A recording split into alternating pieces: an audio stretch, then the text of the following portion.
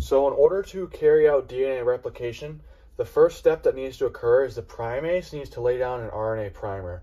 The RNA primer, which is labeled in black, is a 10 to 20 nucleotide length strand, which serves as a recognition site and an initiation site for DNA replication.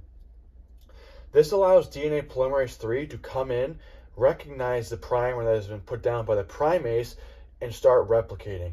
As you can see, the DNA polymerase III does its work as these red nucleotides that are laid down.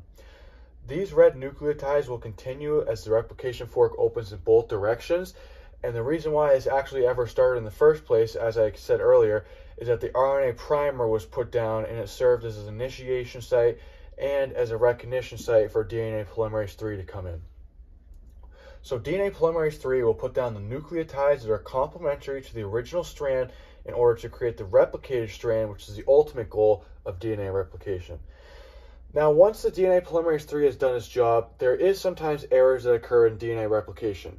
The first mechanism that deploys DNA replication repair is nuclease. Now, nuclease doesn't only just do DNA repair mechanisms. It actually will remove these RNA primers, which are labeled in black. So that's one function of the DNA or the nuclease enzyme, is it will remove the RNA primers, fill in any gaps, and it will also serve as a proofreading and DNA repair mechanism enzyme. So nuclease is one of the DNA repair mechanisms and also removes the RNA primer, but also DNA polymerase I will come through, and as the DNA is replicated and the replicated strand is made longer, you will see more nucleotides going this way and the same thing going this way.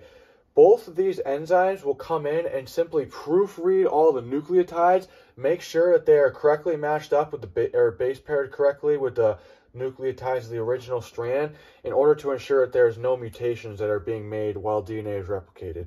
So these two, steps 3 and 4, are really just proofreading mechanisms, and then on top of that, nuclease will remove the RNA primers.